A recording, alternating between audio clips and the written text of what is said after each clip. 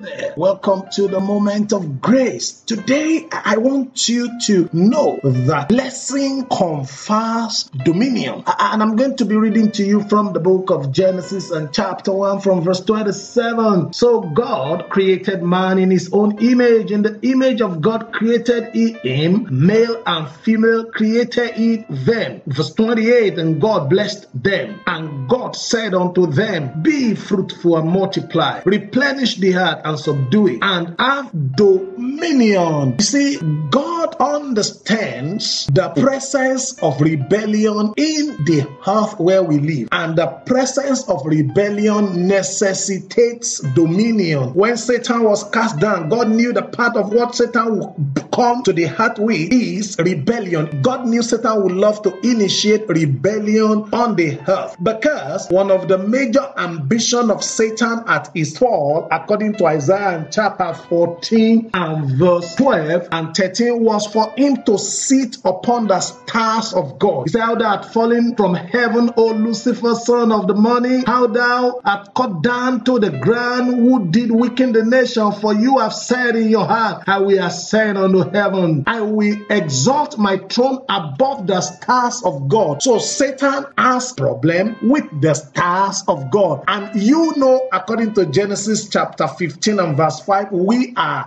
God's stars, even as the seed of Abraham. And of course, Jesus himself, our boss, our master, said, I am the offspring of Jesse, the root of David. I am the bright and the morning star. Jesus himself is the bright and the morning star. And if Jesus being the bright and morning star, and we being his disciples, his followers, as the Father has sent him, so he has sent us. So we are stars. And being seed of Abraham, we are stars also. And you know what Satan does is he hates the stars of God. According to Isaiah, he wants to exalt himself above us. That means he wants to exalt himself above us. And so therefore, he comes with opposition called the gates of hell against our moves, against your career, against your health, against your home. And you know, being in dominion means whatsoever gates Satan brings against you, you won't only subdue them, you will also possess them, because